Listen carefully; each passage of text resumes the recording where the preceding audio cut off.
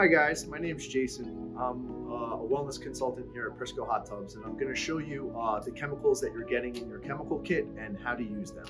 The first thing we're going to talk about are your 5-way test strips. Your 5-way test strips test for 5 things. They test for chlorine, bromine on your top 2 levels. They test for alkalinity, pH, and hardness. On this test strip, all of these bottles will affect this test strip. The first chemical that we're going to talk about is chlorine concentrated granules. You shock your hot tub with chlorine. Based on the size of your hot tub is how much chlorine you're putting in.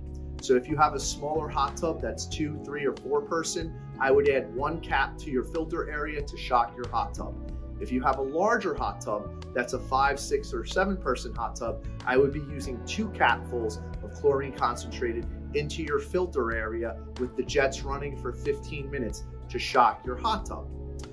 The next 2 chemicals we're going to talk about are brother and sister. They're pH alkalinity up and pH alkalinity down. When you want to adjust your pH and alkalinity, it's basically 1 cap moves it 1 shade on your test strip for you. Some towns' waters are stubborn and they might need an extra additional cap. Go slowly in increments till you see your achieved desired range. The next chemical we're going to talk about today is your instant filter cleaner. You want to use your instant filter cleaner to clean your filters, and you want to give it a light spraying and make sure when you're washing the filter that you're removing all the suds, because this is soap going on your filter, and if you do not remove it all, you will be putting soap back into your hot tub.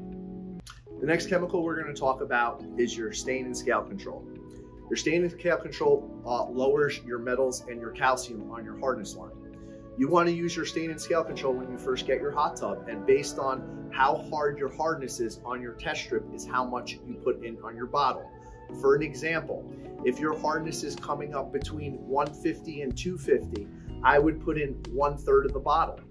If the hardness is coming up between 250 and 450, I would put in half of the bottle. And if the hardness is coming up between 450 and 800 parts per million, you want to use basically the whole entire bottle.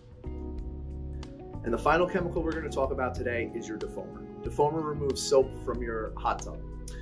To use defoamer, you basically open up the cap, stand in front of your hot tub, and you give it a quick splash like this. Within 30 seconds to 1 minute, all the soap and the foam will disappear from your hot tub. When that happens, turn the jets off, let your hot tub circulate overnight, and the next day remove your filters, wash the defoamer and the soap off, and now the soap is out of your hot tub. What causes the soap in your hot tub is actually the soap from your bathing suit.